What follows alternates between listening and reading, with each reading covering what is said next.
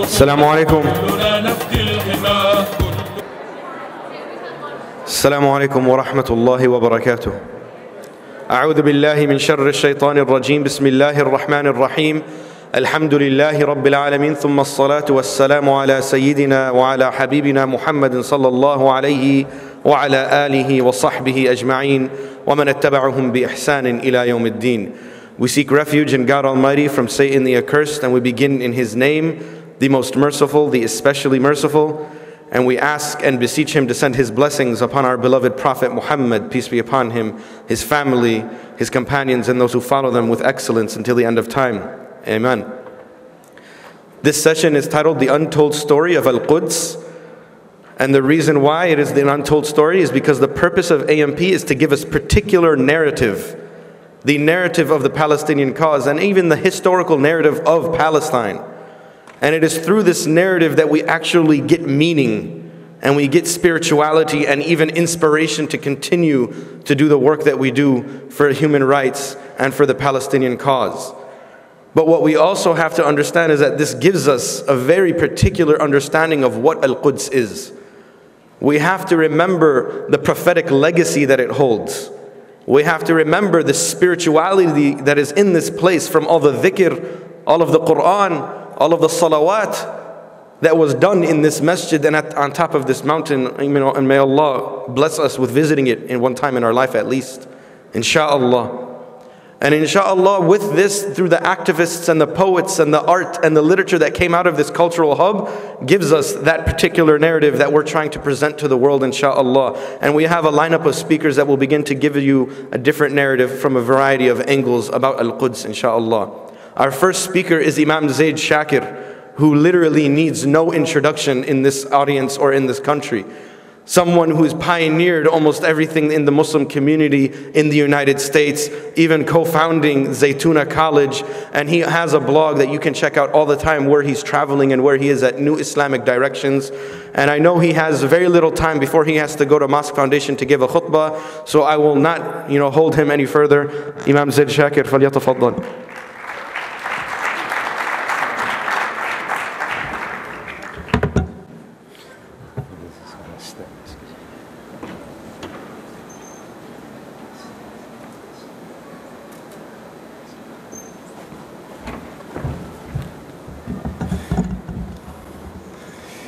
بسم الله الرحمن الرحيم الحمد لله رب العالمين والصلاة والسلام على سيد المرسلين سيدنا محمد وعلى آله وصحبه وسلم تسليما كثيرا ربنا لك الحمد كما ينبغي لجلال وجهك ولعظيم سلطانك سبحانك لا نحصي ثناء عليك أنت كما أثنيت على نفسك السلام عليكم ورحمة الله وبركاته وصلى الله على سيدنا محمد وعلى آله وصحبه وسلم تسليما كثيرا الحمد لله. Alhamdulillah, we're here at this very critical and important gathering at a very critical time.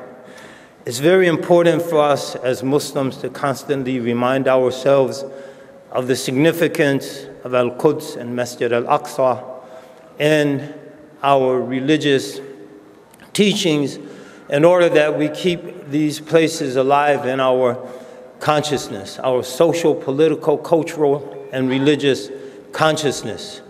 There are systematic efforts to remove them from our consciousness. We know that Allah subhanahu wa ta'ala mentions in the Quran, Subhana alladhi asra bi abdihi laylan min al-masjid al-haram ila al-masjid al-aqsa alladhi barakna hawla linuriyahu min ayatina innahu huwa as-sami' al-basir. That glorified is the one who has taken his servant on a journey by night from the sacred mosque to the furthest mosque whose precincts he has blessed in order to show him some of his signs, the signs of his power, Azza wa Jal. Verily he is the all-seeing, all-hearing, all-seeing. So our Prophet sallallahu alaihi wasallam was taken from Masjid Al-Aqsa to Al-Quds and then into the heavens. And this has always been a sacred site for Muslims. The Prophet himself sallallahu alaihi wasallam mentions in the Quran, لا تشد الرحال إلا إلى ثلاثة مساجد المسجد الحرام ومسجد هذا والمسجد الأقصى. Don't undertake a visit for specific religious purposes, or it's only sanctioned for you to undertake a specific religious journey to 3 masjids. The sacred masjid in Mecca, this masjid of mine, the Masjid al-Nabawi in Al-Madinah, and Masjid al-Aqsa in Jerusalem, al-Quds. So again, we could elaborate on this, but I'm sure others will do that. The point here is that references to Jerusalem in the Quran and the hadith of our Prophet sallallahu alaihi wasallam have always been a part of our religious consciousness as Muslims. Now, there are efforts today to totally remove any legitimacy for these sacred places in Islam. And you can read about them. Just go online and Google arguments against Muslim rights to Quds or to Jerusalem or something like that, and you get many articles where this issue is discussed. So, for example, the people were trying to divorce any claim of Muslims to this sacred place. Will say, for example, that the Muslims only prayed towards Jerusalem and Medina to win over Jewish converts. And when the effort failed, then they changed the Qibla to Mecca. So it was just an acknowledgement of a failed temporal policy. It had no deeper religious significance. By way of example, another argument they'll say is that Muslim texts don't refer to Jerusalem per se.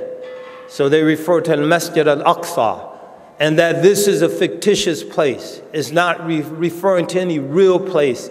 And it was only later that Muslims interpreted Al-Masjid al-Aqsa to mean the sacred sites in Jerusalem. So these are the kind of arguments that are being advanced. The Muslims should be very much aware of these. We should also be aware of the involvement of Muslims during the time of the Prophet sallallahu alaihi wasallam, during the Isra and Mi'raj, during the time of the Khulafa Rashidin, such as Omar and subsequent Khulafa Caliphs' involvement and visits to Jerusalem.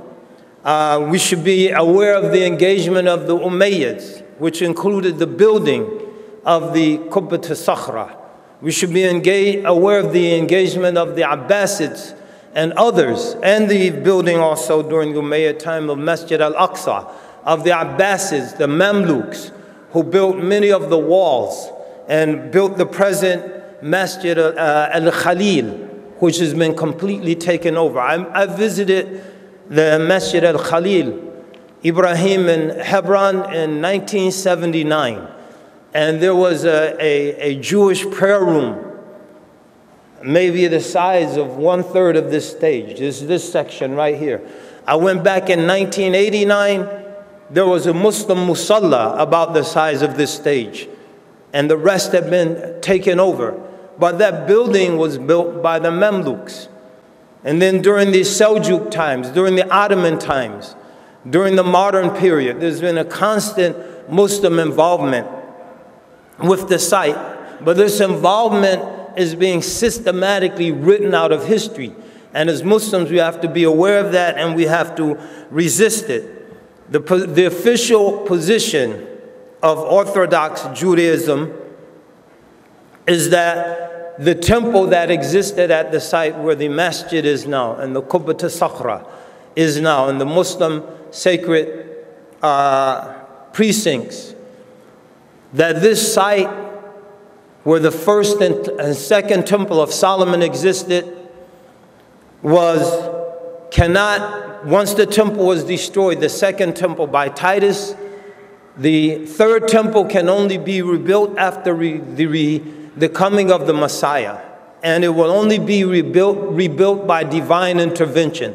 In other words, this will involve an act of God that has no worldly, temporal, secular, political sanctioning.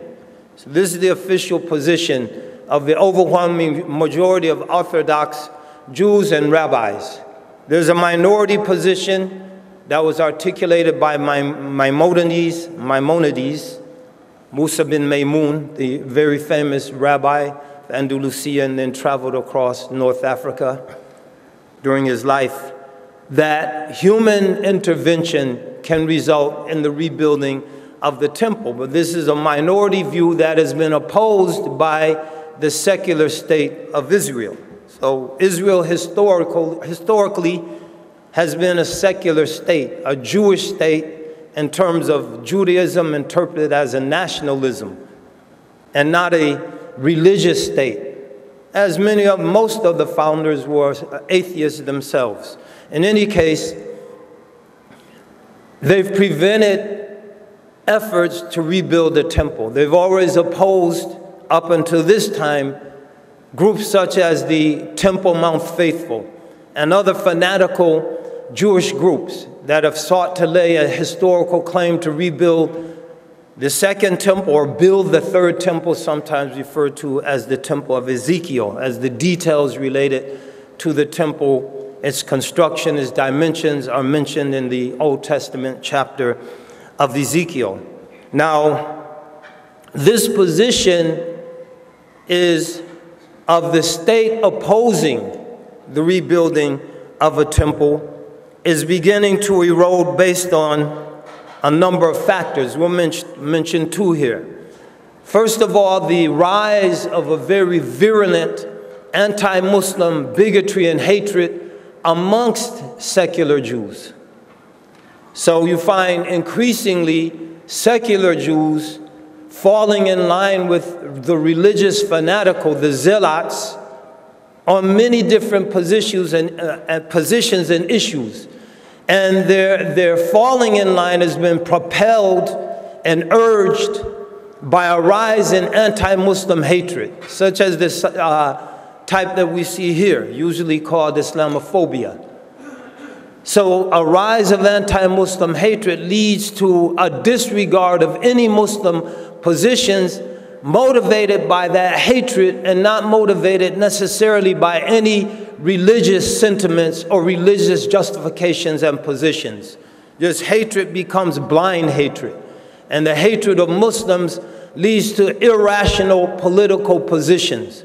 This is very, very important. We see this here in the United States, and we see it in the Muslim world. And here, the role played by groups like ISIS becomes critically important, because their actions become primarily a primary factor in stoking that anti-Muslim hate, and then translating that into irrational political positions. An example here, before the two journalists and culminating with the decapitation, beheading of Abdurrahman Kasik, all of these are totally unfounded and unsubstantiated in the Sharia. In any case, the support for any ongoing American war or ongoing American presence in the Middle East was 20%. After the first two beheadings of the journalists, Foley and the second one, it rose to 70%. Support for American intervention and military involvement in the Middle East rose to 70%. So in less than a month, we went from 20% to 70%. And so a lot of that is irrational political position, because we know the draining, very negative consequences of the involvement in Iraq and Afghanistan for American politics, domestically and globally. But despite that, 70% of Americans support returning to the Middle East. So this is rage, this is fear, insecurity, and a variety of factors that have absolutely nothing to do with realistic political positions. So you find this development occurring in Palestine also, where secular Jews who might have been very much opposed, and the secular state opposed to rebuilding a temple, opposed to the destruction of Masjid al-Aqsa and Qubbat al-Sakhra, as this anti-Muslim sentiment rises, an articulation of that is a rise in the support for the position of extreme right-wing, very fanatical religious Zionists. The second factor, so this is from the position of the American public, especially many more fundamentalist Christian groups, sometimes referred to as Christian Zionists, whose numbers are not insignificant, and the Israeli public. From the Muslim side, you find that the regimes that historically have been the backbone of Muslim state-level resistance, particularly in the Arab world, to the Zionist political project, Syria, Jordan to a certain extent, the countries of the Gulf Cooperation Council, their hatred for the Muslim Brotherhood and their desire to see the Muslim Brotherhood destroyed translates or has serious political implications for Palestine. Because their argument, we want the destruction of the Muslim Brotherhood. Hamas is the Muslim Brotherhood in Palestine. Therefore, in our efforts to destroy the Muslim Brotherhood and to destroy Hamas, we will support political Zionism in their war against Hamas, translating into their war against the Palestinian people. So from the Muslim side, you see, at least at the state level, a growing level of support for the extreme Zionist position. And this translates itself into ignoring the slaughter that took place in Gaza this summer. And in a sense, many of these regimes, and we forgot to mention Egypt, of course, and the regime of Sisi. Many of these regimes, even in a de facto sense, encouraging what happened this summer. Now, that has implications for Masjid al-Aqsa, as the pressure is placed on the Israeli public and the Israeli government by the extreme right wing in Israel and here in the United States to actually rebuild the temple. These regimes' silence indicates there won't be any major Arab state-level resistance to that effort. What does that mean? That means that the people will have to be the resistance. Just as the people in Palestine and their supporters and solidarity movements throughout the world are the backbone of the resistance to the political Zionist project, the people, starting with the Muslim masses, will have to be the backbone of the resistance to protect Masjid al-Aqsa, to protect Qubbat al-Sakhra, and to prevent their destruction in the name of rebuilding or building the Temple of Solomon. So brothers and sisters, in conclusion, there are three things we recommend immediately for us to do, since we have to be the backbone of the opposition to this project. We cannot rely on any state, as most of you already realize. First of all, we have to pray to Allah and trust in Allah.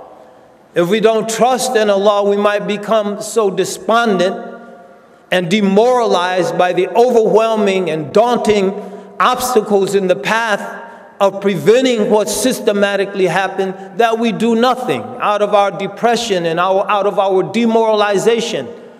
But if we believe in Allah subhanahu wa ta'ala, then we'll say, as Abdul Muttalib said when the Kaaba was on the verge of being destroyed by Abraha and his advancing forces. What did he say? Ana Rabbul Ibili. I own these camels. Wilil Bayti Rabbun Yahmi. And the sacred precincts has a Lord that will protect it. So we have to believe that Allah subhanahu wa ta'ala will protect his house, that Allah subhanahu wa ta'ala will protect this sacred sanctuary.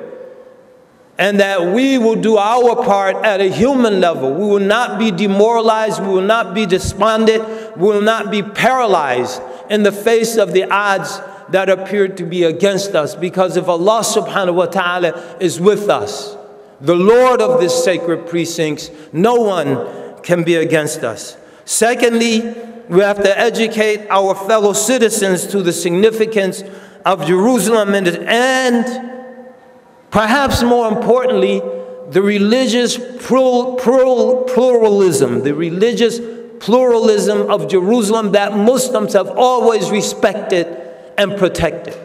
Muslims have always respected the rights of Jews, Christians to worship in Jerusalem along with Muslims. And there's a long history documenting this, a history that's being distorted and denied. So we have to be the ones that educate people, and we have to be the ones that keep the reality of this history alive. And Dr. Hatem Bayzian in his book on Jerusalem talks about this. I would highly recommend that for more details. Thirdly, we have to build networks of solidarity with other peoples and grassroots movement who are supportive of the Palestinian people and the Palestinian cause throughout the world. And this is something AMP is doing very effectively, as you can see by the vast array of speakers who've been assembled for this conference. We have to realize we cannot do it alone. We cannot do it alone. It's going to take networks of international solidarity at the level of human means, asbab. It's going to take networks of international solidarity to protect the sanctity of Jerusalem, Masjid al-Aqsa, and Qubbat al-Sakhra. So these are three things that we have to support immediately.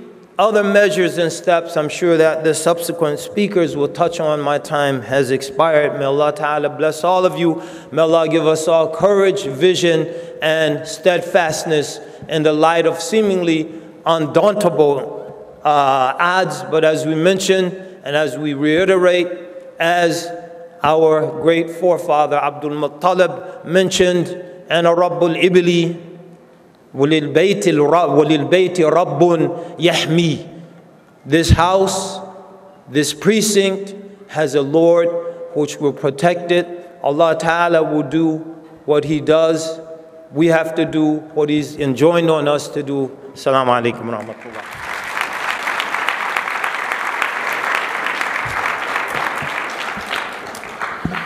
May Allah give us the opportunity to visit Masjid al-Aqsa at least once in our lives. Ameen. And if we are unable to, then we donate money to keep its maintenance, insha'Allah, and that at least we gain some love for Masjid al-Aqsa, that is the sunnah of the Prophet sallallahu alaihi wasallam, as he loved it and as he led the Prophets, all of them in congregation in salah. SubhanAllah, the reminders that we have about what this place means to us is phenomenal. Our next speaker is Sister Sana Saeed. Sister Sana Jamal Saeed has been an active member and volunteer of the Mosque Foundation for many years, particularly being an organizer for the Friday Night Live, which is an avenue to teach the youth and to bring them towards the masjid. Her current research and her current pursuits is studying the health outcomes of underprivileged Arab American women and children, as well as the health outcomes project of women and children living in Palestinian refugee camps. So without further ado, I'd like to welcome Sister Sana Saeed.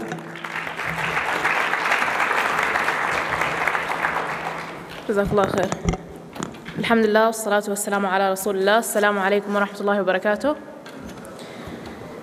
So a couple of months ago now, I was tasked with giving a seminar with AMP Chicago on the history of Palestine, of Fatih Palestine.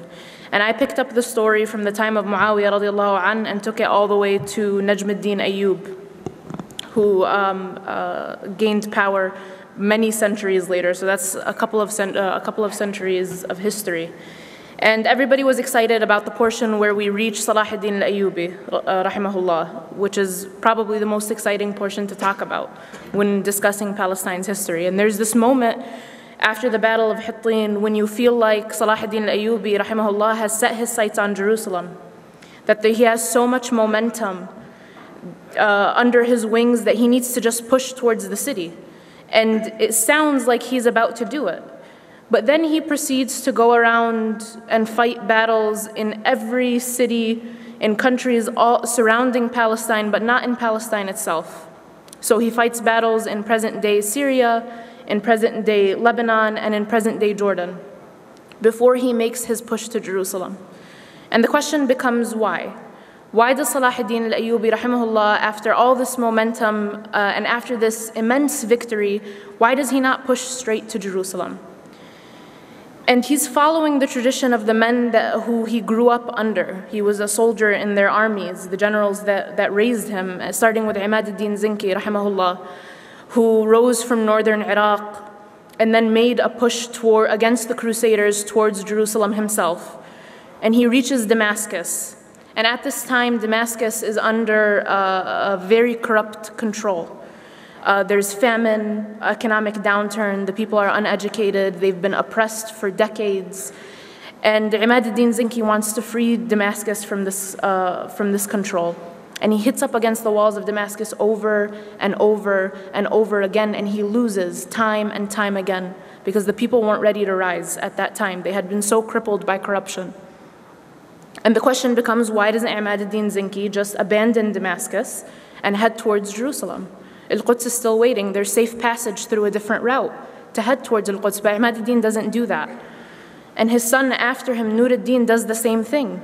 He goes across Bilad al-Sham, freeing city after city after city from the Crusaders, and doesn't head to Jerusalem. And the question becomes overwhelming. Why is it that Al-Quds, although it's at the top of the agenda, is not the first move? And the speakers that came before me discuss it to some portion. Al-Quds was never looked at as its own issue. It was never compartmentalized as its own cause.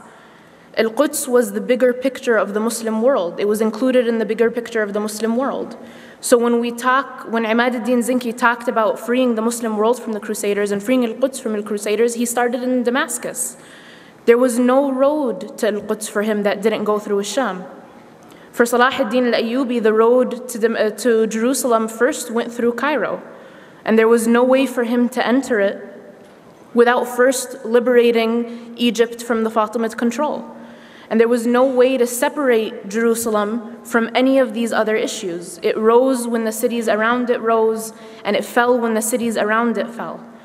And this follows the tradition of the Prophet ﷺ and the tradition that he ingrained in his Sahaba, that the Muslim Ummah is a living organism that is hurt and aches when part of it hurts and aches, and is only well when all of it is well. There is no success for only part of it. There has to be success in a package. And this might be a foreign idea to the political big shots, but it's not for the average Muslim. The average Muslim grieves when their Muslim brother or sister grieves. The average Muslim doesn't like the sight of Muslim children becoming orphans or women widows or men widowers. This is something that hurts the average Muslim, because deep inside of the average Muslim is this same ideology that Salah ad-Din al-Ayyubi and Imad ad-Din Zinki and Nur ad-Din and the Sahaba before them, sourced from their beloved Prophet ﷺ, had. This ideology that there is no happiness or joy on our own, that we're an ummah that succeeds and fails together. And we saw this in over the summer when there was the onslaught of violence in the Gaza Strip. And in the capitals of every Muslim country, people poured into the streets, ignoring their grief for some time to complain of the grief of Gaza. Even in Syria, with all of its complaints that it could be having, they stopped for a portion of time to talk about Gaza, to talk about Gaza's widows, even though they have an overwhelming amount of their own. So deep inside of the average Muslim is this feeling. And one of my favorite examples of this is in Tunis, after they unseated Ben Ali.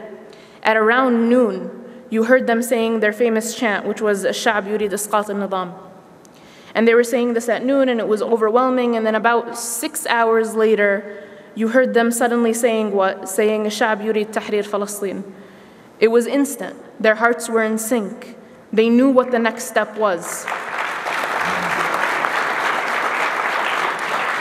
No political leader needed to tell them that, oh, Palestine is important for your success. They knew it in their hearts. This was something that they were raised on. They felt in the very fiber of their being. So suddenly they knew that although unseating Ben Ali was a success and one that had never happened before for them, that it wasn't a complete success without Al-Quds, that we had to turn our sights to Jerusalem. And it's hard for us to think this way sometimes on a political scale because we live right now in a society where the lingua franca is that your causes end where your border ends, that you're not allowed to care about things that go on beyond your land. Actually, it's taboo to think about things that go on with your neighbor. You're supposed to only worry about your complaints. And even within the borders, we've been able to divide causes. Look at America, for example. Black America's problems is not Latino America's problems. Arab Muslims have different complaints than non-Arab Muslims. We've been able to find divisions in our causes even within borders. And still then, we find denominators. We're still able to say that women's issues are different than kids' issues, the poor different than the hungry. And our insistence on doing that is not part of our Islamic heritage. Our Islamic heritage overwhelmingly has been the story of talking about Islam as a whole, the concept of the Ummah. This concept that's so invigorating and had been so invigorating for the Sahaba when they spread out of Medina, like a bottle cap had been taken off of a bottle and they spread across the world. It was because their sights were on the world. There was no idea of just an Arab Islamic state. No, it was the idea of Muslims everywhere and their causes being important. And sure, Al-Quds specifically is maybe the crown jewel to those causes, and the crown jewel may be the first to be robbed. But also, even if we set it back into its setting, the crown isn't complete without other cities. So when we are tempted to talk about the Syrian issue like it's separate from Palestine, or tempted to talk about Masr like it has nothing to do with Palestine, know that that temptation has nothing to do with our heritage, with our story, our Islamic narrative. Our Islamic narrative has always been one of unity, and it's always been one of my brother's causes are my causes. And Al-Quds is one of the most important emblems of that. Al-Quds is one of the most important emblems of that. And we've seen, and as Sheikh Omar said before me, that Ibn al-Qayyim's narration, that Al-Quds' story is the story of Islam and not its story on its own. And we hope, inshallah, that we will see success in Al-Quds and that way see success across the Islamic world, bi'idhnillah. Jazakumullahu khairan. Assalamu alaikum. Jazakumullah khairan. Jazakumullah khairan, Sister Sana. Something that just clicked in my head, and I don't know if it's a coincidence or if Allah subhanahu wa ta'ala has a way for making things clear. We started at the time of the Crusades with Imam al-Ghazali rahmatullahi alayhi when he wrote his book, his magnus opus, Ihya Ulum ad-Din, the revival of the faith. And then it comes, as Sister Sana said, Imaduddin, who established the pillars. Then it comes Nuruddin, to show the light of the faith. And then it comes Salahuddin al-Ayyubi, who shows the justice and the righteousness of this Iman and of this faith that actually comes to liberate the Muslim Ummah. So that could be me just drawing a bunch of strings together like a conspiracy theorist. But Allahu A'lam, Wallahu Akbar. You know, I thought that was really cool.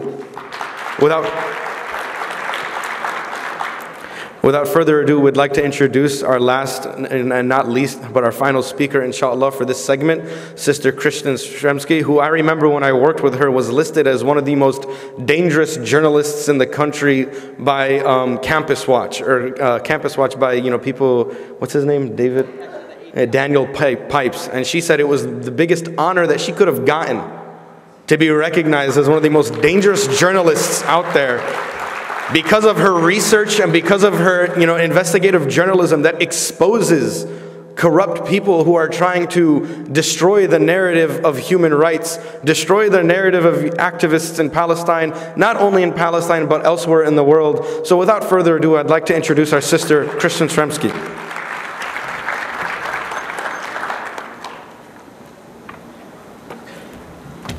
Assalamu alaikum. Thank you for that. I think the legend's growing way, way bigger than I actually really am. But it is true. It was after I actually, alhamdulillah, with the help of Allah subhanahu wa ta'ala and Ayman, who was sitting in the audience, roundly defeated the Israeli Consul General to the Midwest in a debate. The next day, the ADL came out with an article naming me as among their top. I was the top 3rd anti-Israel speaker in the country. So alhamdulillah for that. So, Bismillah ar-Rahman ar-Rahim.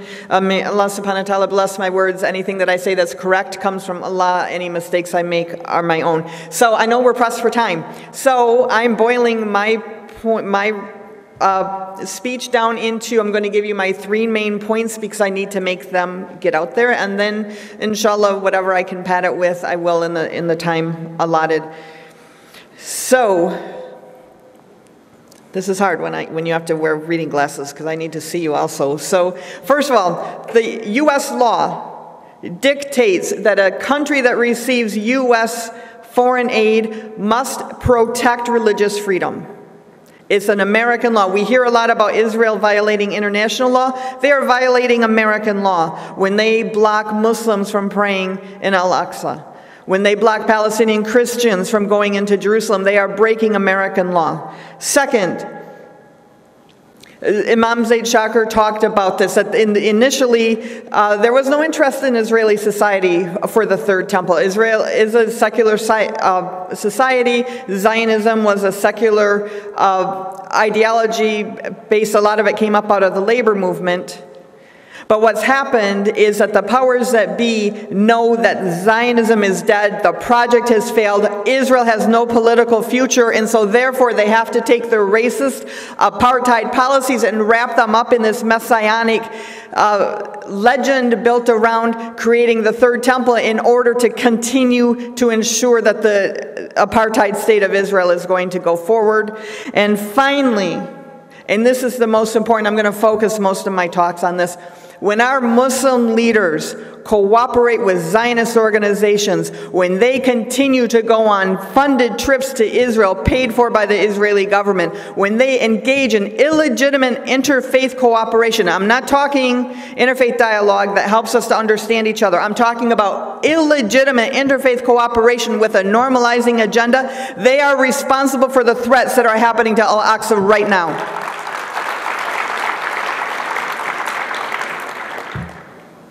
In 1967, immediately after the end of the Six-Day War, when Israel occupied what was left of Jerusalem, General Shlomo Goren tried to convince a commanding officer to blow up Dome of the Rock once and for all.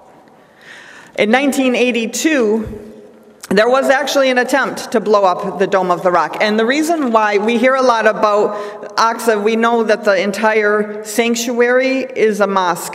But the Zionists or the people who are calling for the Third Temple believe that it should be built near the site of where the Dome of the Rock stays. So that's why there's a lot of talk about blowing up the Dome of the Rock. In 1982, there was a man named Yehuda Etzion of a group called the Jewish Underground. He had plans to blow up Dome of the Rock, and he got caught, and he was put in prison. Israeli society was not prepared at that point to go that route. They liked the status quo because it kept a sort of peace with Jordan and with the Palestinians. And again, as we said, the Israeli government was not at all interested in the Third Temple issue. But what happened, this was a turning point for the temple movements, and all the information that I have right now is coming from research that I'm doing on the rise of the temple movements, and in addition, looking at laws that exist within the Jerusalem municipality as well as within the Knesset. And initially I thought I was going to write a big article, but it looks like it's probably going to turn out to be a book. So since we're pressed for time, you're going to have to wait for a year or so and read the book, and inshallah you'll be able to see everything that I wanted to say. Anyway, what he learned from that lesson in his time in prison was that the society wasn't ready, so they needed to educate. And they spent the next 40 years educating Israeli society on the need to build this Third Temple. They were able to, the Orthodox Rabbinical Council forbade Jews from going onto Al-Aqsa. for a variety of their religious reasons. They have been successful in changing some of the Jewish law to permit now Jews to go up there, and we're seeing that. And the difference, we've had attacks on Al-Aqsa since 1967. The difference is that the temple movements, this collection of about 19 organizations, is gotten much stronger. They're more organized. The Israeli society is open to the idea, and they're being very much funded and supported by different agencies within the Israeli government, such as the Department of Education, that not only is funding them, but is actually including all of their works in their educational curriculums for school children. And when they have a reading list that they give educators to use, the Temple Movement's reading list is in there. In addition, within the Israeli occupation forces itself, it used to be that soldiers only were governed by Israeli military law. There is now a rabbinical council within the Israeli military which states that the Palestinians are descendants from the biblical Amalekites, and in the Bible you can find these passages. In the Old Testament, it says that these Amalekites must be eradicated, meaning killed. And the soldiers, the IOF, follows this rabbinical dictate coming through them, and that's why we're seeing an increase. They're measuring that there is definitely an increase in IOF violence against Palestinians over the last couple of years, and we're seeing a lot more death because of it.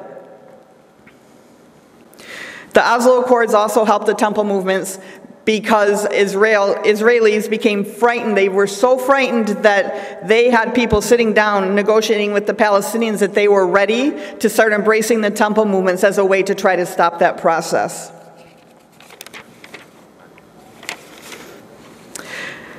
I interviewed a professor, his name is Yuri Davis, who now lives in the West Bank. Actually, I think he has converted to Islam. He's renounced not only his Judaism, but I think he calls himself a Hebrew now. He won't even call himself a Jew. And of course, now he's Muslim, although I believe that he's secular. But he has said that civil society and the political domain are more and more aware that Zionism is a hopeless cause and that Israel has no political future. As a result, that's why we're seeing more and more state sanctions attacks on Al-Aqsa and why they're supporting the temple movements.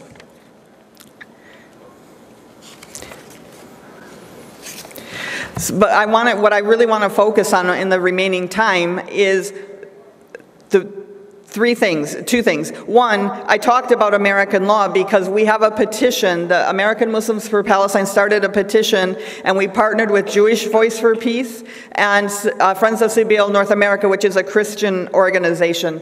And together we've started a nationwide petition asking Secretary of State John Kerry to hold Israel accountable and hold Israel to the same standards we hold other countries that abuse the freedom of religion. And each year the State Department issues a report on international religious freedom, and each year they document abuses going on in Israel against Palestinian Muslims, Palestinian Christians, and Jews who are not Orthodox enough, or the wrong kind of Jew, and against African immigrants.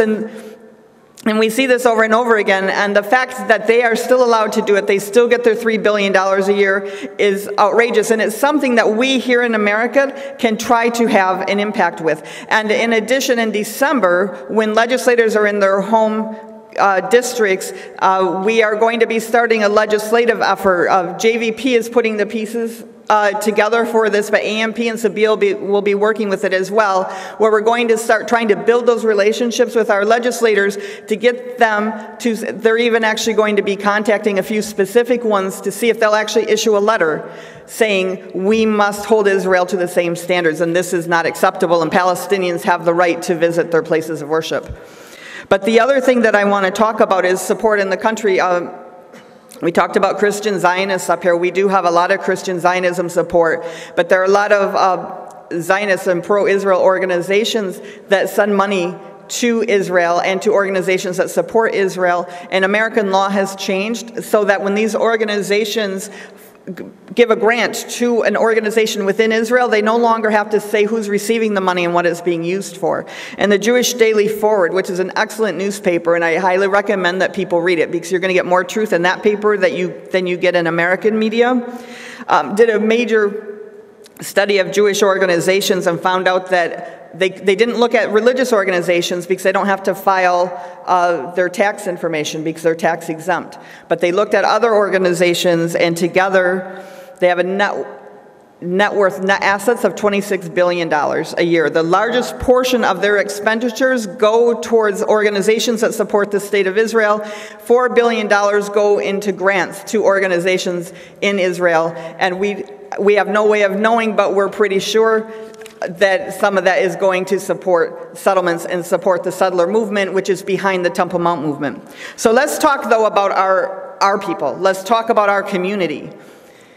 I'm going to give you an example, and I only have 5 minutes left, so I'm going to rush through this. We have organizations constantly who are working with Zionist organizations. ISNA is a big one. They just came out with a report on Jewish-Muslim dialogue guidelines, and they worked with the Jewish United Fund, terribly Zionist organization, Foundation for Ethnic Understanding, terribly Zionist-leaning organization, and others. And it looks like a great report because it talks about how Jews and Muslims can get along. The problem is there is no religious tension between Jews and Muslims. It's a political tension that goes right down to the occupation. So when we start with the premise that we need to have these dialogue guidelines in order so Jews and Muslims can get along, that is starting from a Zionist narrative that wants people to believe that Jews and Muslims can't get along.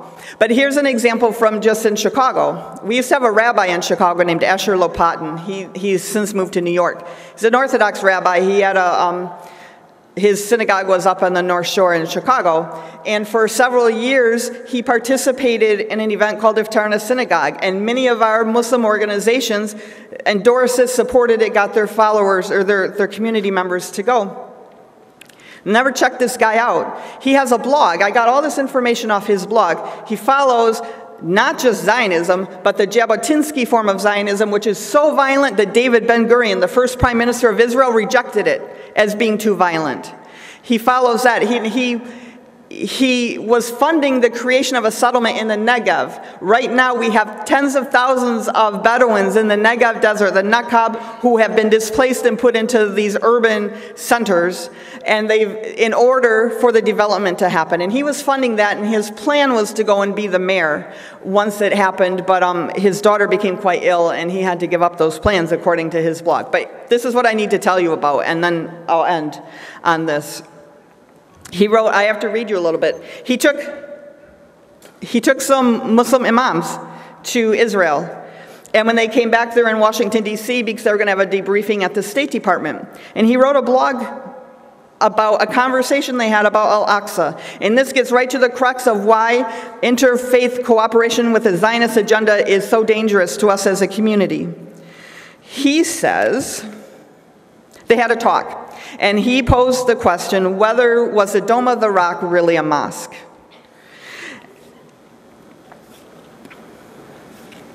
One of the imams, there were two imams, one of them there said the entire sanctuary is a mosque, which was really hard for this rabbi to accept. He goes, but luckily, one of the other imams, older and more experienced in interfaith work, and I'm talking about illegitimate interfaith cooperation, said that this model of sharing a mosque and a synagogue was slowly and quietly being developed in America. One day, he said, it could be exported, and that was a model that perhaps could be used on the Temple Mount. This was in his thing. This was in his blog post. So we have an imam saying we're already working on that. He saw no problem with splitting the area that has been there since time immemorial and saying, yeah, maybe we can send it to, export it to Jerusalem and we can do it there. And then once that conversation happened, once the rabbi got an imam to say, yeah, we can build a synagogue next to Dome of the Rock, no problem. He goes, then we would have to pose the question and ask our Jewish brothers and sisters to agree, to ponder the question, did the Dome of the Rock actually have a legitimate right to exist? When we engage in illegitimate interfaith cooperation and we keep silent on the truth about Palestine, and we don't speak truth to power, and we don't call for Israel to be held accountable because we want to look like we're getting along, this is the result. This is the result. And I'm going to urge you all, later on today I have an issue on this particular subject. It's called creeping normalcy, because I have to conclude. So we'll talk more about that there. The thing is, there is a lot that we can do. We don't have to just sit here and wring our hands and talk about how horrible the situation is. Please sign the petition. With Jewish Voice for Peace and Sabil, together with AMP, we're hoping to get hundreds of thousands of signatures to send to John Kerry, and it does make an impact. You know, I called the State Department the other day. They called me back. We called him on Qadr Adnan when he was hunger striking. We had this national huge call-in. They talked to us and said, you know, we're aware of the situation. We're talking to Israel. And the very next day, they reached an agreement so Qadr could end his hunger strike and finally get out of administrative detention. Our activism does work. Even something as small as a signature on the petition. Look up the Stop the JNF Fund. Start looking at different ways that we can try to get the tax-exempt status taken away from some of these Zionist organizations. That's what I'm talking about. I'm here to talk to you about this issue, not because I want us to go away saying, oh, things are terrible, what are we going to do? But that we all as Muslims, this is a Muslim issue. The very first time I ever heard the Adhan outside of a handheld device, I heard it coming through the airwaves, was in Jerusalem. The very first time I pressed my face into the warm soil of Palestine and made sujood, I knew that I had come home. This is a Muslim issue. It is not just a Palestinian issue. It is our responsibility. And on the day of judgment, Allah subhanahu wa ta'ala is going to ask us, what did you do for my sacred mosque and the surroundings which I have blessed? Please take action. Please sign the petition and sign up for AMP's email alerts so that you can continue to help us work on this cause and make positive change using American laws. We're in a unique position to make change, and with your help we can do it, and with Allah's help we can do it, inshallah. Thank you very much. Jazakumullahu khairan. But also as a reminder, it's not only a Muslim issue, it is also a Jewish issue and a Christian issue for our brothers who are also suffering. Dr. Hatem Bezian one time mentioned that he has Jews in the southern of Nablus that are actually restricted from having rights because they are pro-Palestinian and because they have that narrative that they know that this is not an Israeli state, it is a Palestinian land. And just like in Jerusalem, where they are literally being stripped of their rights, probably more than anybody, and no one really talks about it. Our Christian brothers and sisters and our Jewish brothers and sisters need to have representation, and they need to be part of our dialogue as one, inshaAllah. And of course, Imam Zaid always reminds me that none of this can come to fruition without dua. It cannot come to fruition without our supplication. Just like Brother Omar Muzaffar posted on Facebook, and of course social media is a powerful tool. He says, when these things happen, when these calamities happen around the world, the first thing that should happen is sujood, prostration. You say, Hasbunallahu wa ni'mal wakil. You know, God is an excellent guardian. He is sufficient for us. And then we commit our actions and we do what needs to be done that our scholars and our activists and our community leaders have put forth for us. And then inshallah it will be a fath. And this is when Allah subhanahu wa ta'ala says in the Quran, Inna fatahna laka fathan mubina. Inshallah, that will be our reality and that will be our conclusion for tonight, or for this morning, sorry. Wassalamu alaikum wa rahmatullahi wa barakatuh.